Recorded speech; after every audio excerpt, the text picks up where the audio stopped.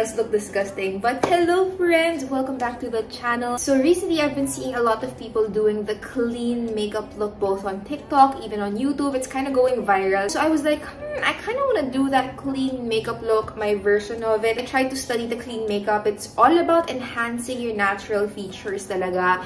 Not so much piling on the product, so we're not going to be using any foundation today. Hooray, hooray, hooray. Okay, first I'm going to moisturize my skin. By the way, all of the products I'm going to use on my face today will be listed in the description box below. I'm just going to scoop a little bit of this moisturizer. So this makeup look is gonna be skin focused. That's why I'm starting with a good moisturizer as my base. When you have a good skin prep talaga, the products are just gonna apply better onto your skin. Okay, my skin looks hydrated now. Moving on to tinted sunscreen. The Bello Sun Expert Tinted Sunscreen. Who remembers this bad boy? You guys know I cannot skip sunscreen. I seriously missed using this. This one is their Perfecting Shield Tinted Sunscreen with Tone Adapt technology. So technically one shade lang to, but it is a more sheer lightweight formula and it can adapt to a lot of different skin tones naman. This one has SPF 50, PA+++++. I know I'm not really going anywhere, but for me, sunscreen talaga is just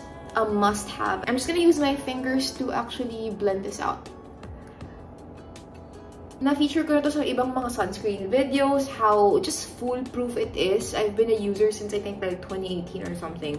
It's great at evening out your skin tone, guys. And kahit na nasa bahay ka lang, I highly recommend mag-sunscreen ka pa rin. As you can see, na-cover niya, oh. Na-even out niya yung mga redness ko. I had a lot of redness prior to applying this sunscreen while retaining a natural look na parang skin-like lang. You guys know me, I don't really wear foundation that often unless lalabas or may event.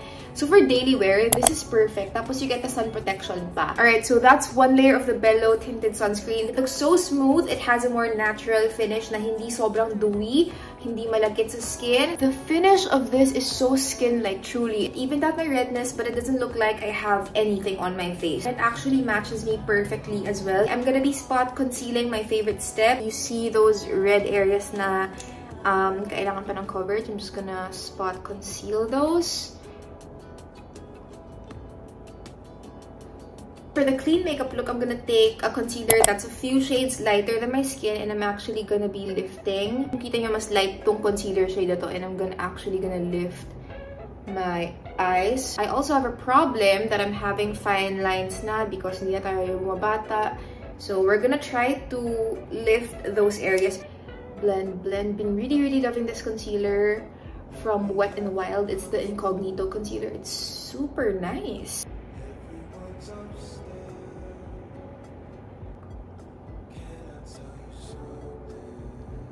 Definitely na-lift nga talaga yung mukha ko. Kumbaga, mas bright yung center. For the eyebrows, I'm just gonna do a sculpted, feathery, but natural-looking eyebrow.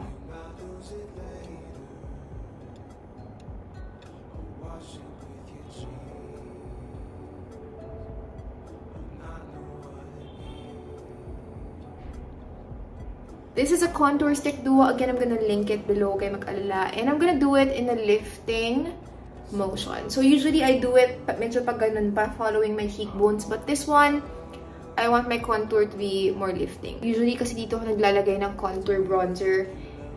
And for this look, I want it higher. Just gonna blend it out as per usual. And again, ang pag-blend out ko pataas. Okay, blush time. This is one of my favorites from Nude Sticks. Just gonna stamp it here, here, on the nose, on the chin. Yung placement ko sa kanya is for it to lift my face. Not so much truly on the apples. Definitely not a drunk blush. Beautiful. What I like about this so far, it looks so seamless. Parang watercolor. And it looks clean because we're using really flattering colors. To add more of that lifting effect, I'm gonna do like lift here using a matte pencil. Pero look at that, it's already highlighting my face. I'm also gonna use this on my fine lines and also here. just to add more of that lift. I know I look funny. Trust me, this is such a good trick because it also creates the illusion na mas plump yung skin mo para hindi masyadong prominent yung fine lines. Now I'm gonna set my makeup using the Bello Sun Expert Translucent Powder. This is so cute, you guys. Perfect siya for traveling, perfect siya for your purse, and for touch-ups throughout the day. When you open it, you have a mirror here para convenient ka na mag-touch up kung gusto mo. Meron na rin siyang puff, again, to make it really easier and more precise for you to touch up. This is a really good companion dun sa Bello Tinted Sunscreen na ginamit natin kanina. Now, I'm gonna use a translucent powder. And you know what? This powder is perfect for people who love multi-use products like me because this sets my makeup so well. Provides me with a nice soft focus finish. Okay, if you have a lot of pores, take a little bit of this powder and set your pores for a magically blurred poreless look compared to this. You can see it's gonna set. This is a side where I set it with the Bello translucent powder. Skin just looks smoother compared to this side. It's really just gonna blur everything. Provides a soft focus blurring finish. Feels so smooth. My pores don't look as visible as yung kanina hindi ko pa sineset compared to now. This product is more lightweight, it's sheer, it's not gonna add too much coverage, but because of that, it can actually adapt to a lot of skin tones as well. Even if we don't have the same skin tone, this is really meant to work for a lot of different skin tones pa rin kasi nga it's a very lightweight powder. It's so finely milled na when I touch it in between my fingers, it doesn't feel heavy or thick or cakey. And meron din siyang sun protection because it's again the Bello Sun Expert Translucent Powder. This bad boy has SPF 30 to protect the skin from UV rays. So again, kung in-apply nyo yung tinted sunscreen nyo and you want something to lock everything in, this is a great companion. And you can retouch your sun protection throughout the day. It's got the mirror, it's got the puff, it's convenient, hindi madidisturb yung makeup mo, which is the best part, diba? Kasi sunscreen is meant to be reapplied naman talaga throughout the day. Hindi lang to for natural looks like this one, it can also work for more glam looks. It's talc-free, non-comedogenic, and also hypoallergenic. If you guys are interested on this Bello Sun Expert Translucent Powder, I'm gonna leave the details sa description box. May promo si Bello ngayon sa Shopee. If you buy the translucent powder, you get to have the 10 ml of the Bello Tinted Sunscreen, so you guys can try out this combination. Alright, so moving on, I'm gonna use a blush. This is from Dior. It's the Rosy Glow Blush. Ito yung viral din na blusher. Just gonna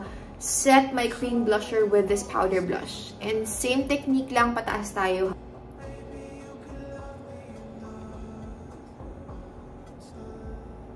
I'm just gonna add highlights. Ooh! Yeah. Mataas pa rin, sis. Also gonna add a little bit on my eyelids para mukhang glowy lang talaga tayo all over. I'm applying just the thinnest wing eyeliner.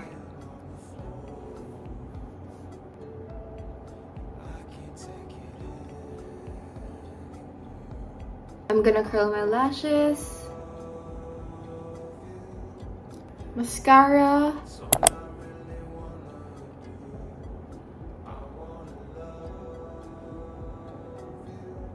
I'm gonna do half lashes. So this is lashes na pinutol ko lang into two kasi nakikita ko half lashes lang ginagamit nila. So we're gonna try it out. Hopefully it works. It's my first time lang din, guys. Natakot ako. Sheesh. Okay.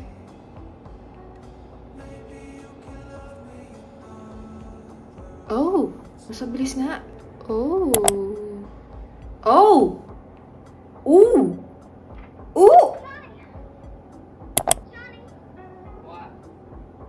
Don't you want me to go with you? Stand man wants to be alone every once in a while. Okay, now lip liner lang. I'm going for like a pink natural lip liner.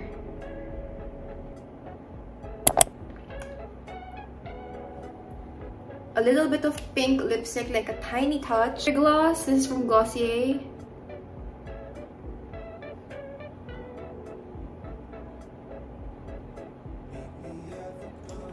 Ta-da! Setting spray.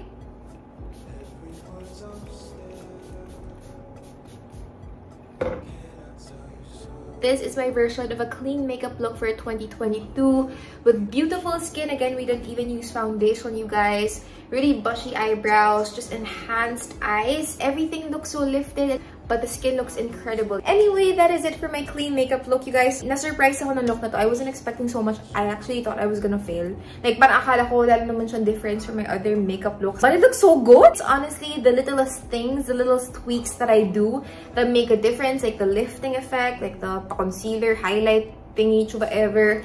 The juicy lip, the half lash. Everything made sense. I really love this look. I'm gonna do this look more often. Especially think it looks beautiful with my hair up. Like, ang ganda. And also, I cannot stop staring at my skin. Of course, I use the Bello Sun Expert products, the tinted sunscreen, and the newest Bello Sun Expert translucent loose powder. Again, links will be in the description box. Thank you for watching this video. Sana nagustuhan nyo. Don't forget to subscribe to my channel. I would really appreciate also if you guys can like this video. It really helps me a lot. Comment below what makeup looks you want to see or anything else for that matter that you would want to see in my upcoming videos. Yeah, and I'll be seeing you guys on the next one. Bye!